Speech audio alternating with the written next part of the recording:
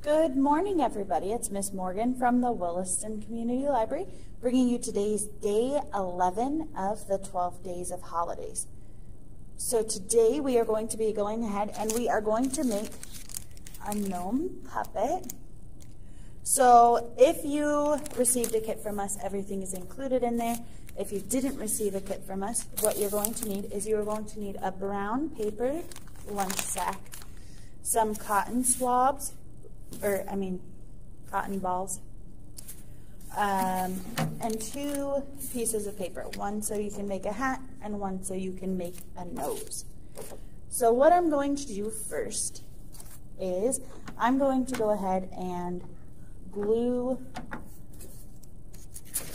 my hat on. So I'm going to go ahead and I'm going to cut out my gnome's hat.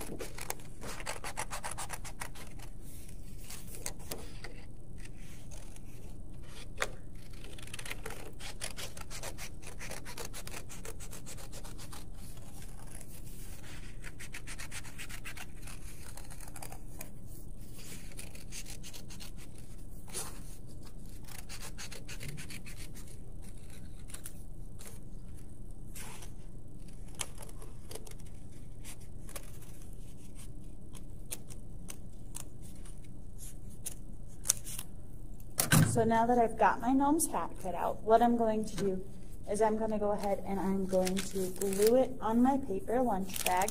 And I want to make sure that the flap is right here. So I'm going to take my glue .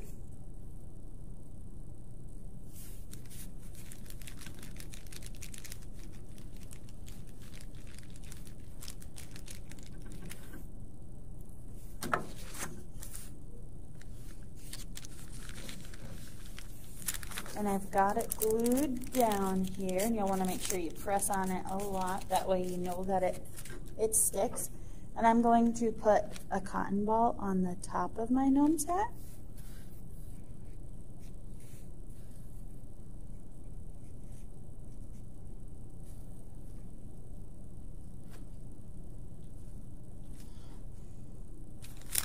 Just like that. And then what I'm going to do is I'm going to lift this flap up a little bit, and I'm going to put some glue down.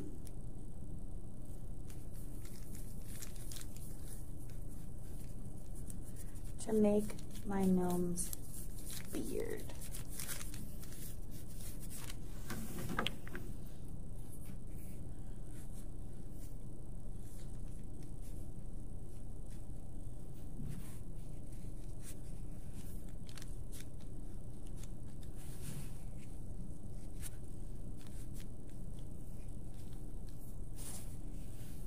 And I'm just ripping my cotton balls up a little bit to make it a little bit easier.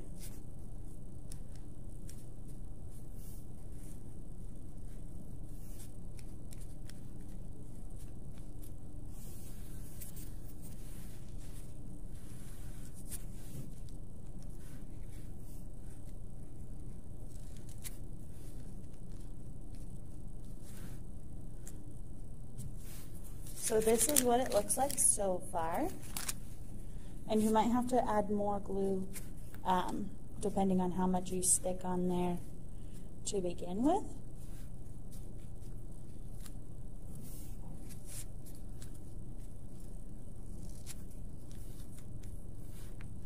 Like I need a little bit more glue right here.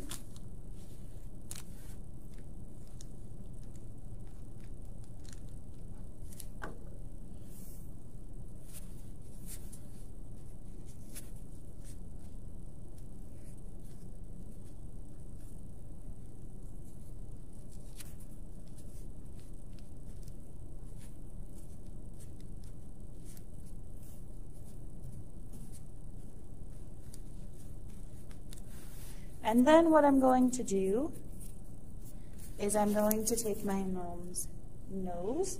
Oh, that got cotton ball stuck all over my hands. And I'm going to cut that out.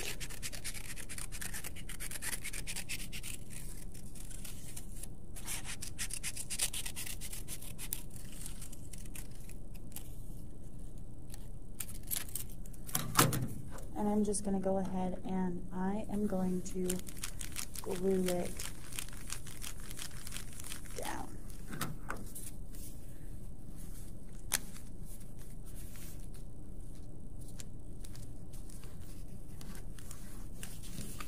I think I need to, oops. I was going to move that down, but it's not going to. Oh, but that's okay. So there is my gnome puppet.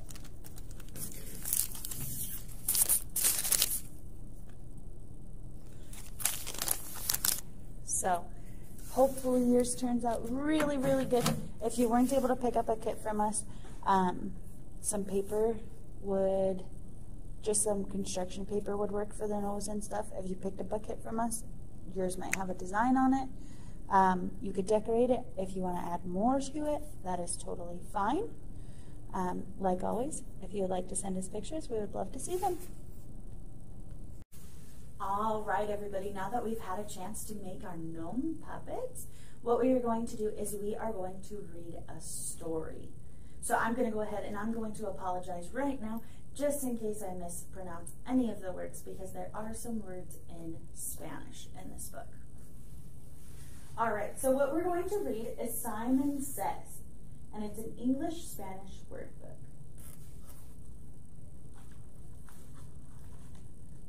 And this is by Apple Jordan, based on the characters by Rod Rodinaker, illustrated by the Thompson Bros. Ready or not, here I come, yelled Cassie.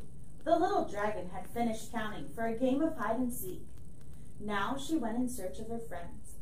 But the only thing she found was a familiar gnome taking a nap beneath a mushroom cap. Can't a guy get some sleep around here? Barked the grumpy gnome. I'm sorry, said Cassie. You see, I'm looking for my friends. We're playing a game, and I'm it. The gnome jumped to his feet and extended his hand in greeting. Simon's the name, and games are, well, my game. I remember you, said Cassie, who had once played a game with the funny little gnome. Do you want to play too? Certainly, said Simon. The gnome jumped onto Cassie's shoulder. In a twinkle, the two were flying high in the sky, searching for signs of Max, Emmy, Ord, and Zach, and Wheezy.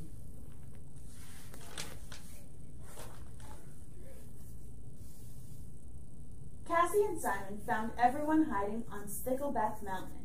Max was the last to be found. Listen, Max said, as a flock of birds began to chime. Manzanas, duranos, un pastel de moras dragónicas. That, my friends, is the sweet sound of the Española songbirds. Simon piped up. They're singing in Spanish. I wish Quetzal was here to tell us what they were saying, Ord sighed. If you play another game with me, said Simon, I'll help you find out. Okie dokie, said Wheezy. I love games. With a wink and a nod, Simon made a magical game board appear. It stretched as far as the eye could see. The game is Simon Says, said Simon, and the rules are very simple. Just do as I say, but only when I say Simon Says. Along the way, you'll learn the words of the songbird song. That's easy, said Max, jumping onto the first square. We played this before, Max, said Emmy. Remember, it's harder than it sounds, so make sure you really listen. Let the games begin, exclaimed Simon, and with another quick wink, he made the game board spiral to their first stop, Muggy Muck Swamp. Simon Says move 3 spaces, Simon calls from his lily pad perch. 1, 2, 3, the friends counted together as they hopped ahead. Now move ahead 5 spaces, said Simon. Max began to move to the next square, but Cassie grabbed his hand before he touched it.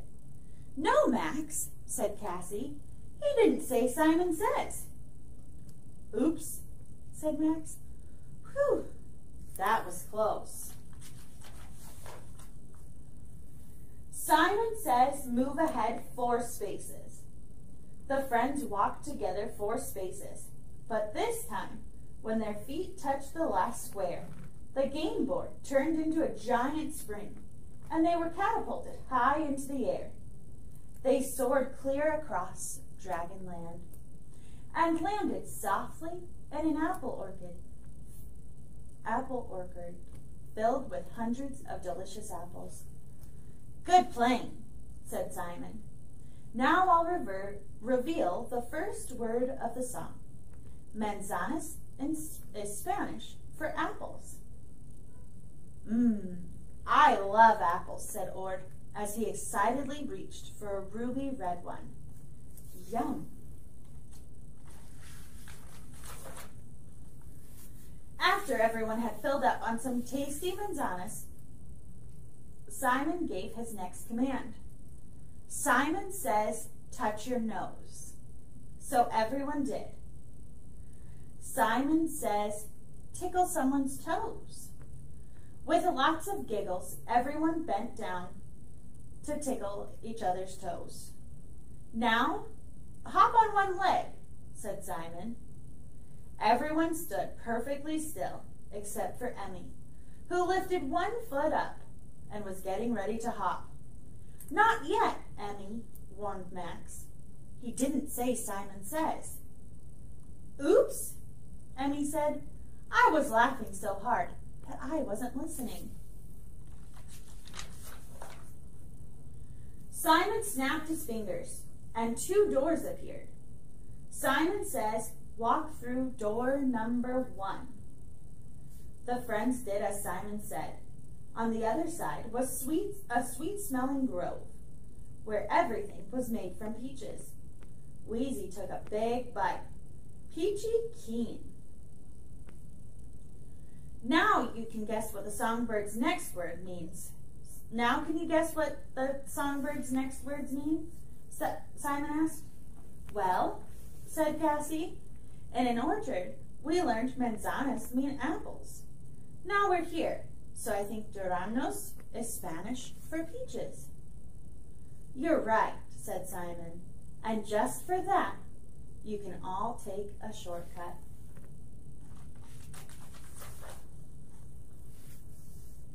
Everyone slid down the Knuckerhole shortcut and found themselves in the middle of the Dragonland Carnival. Simon says have fun, shouted the gnome.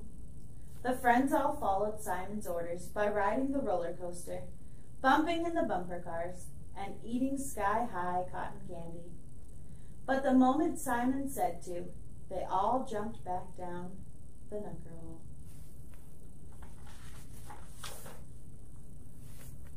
We're almost at the end of our game, said Simon, when everyone landed outside the dragon's treehouse.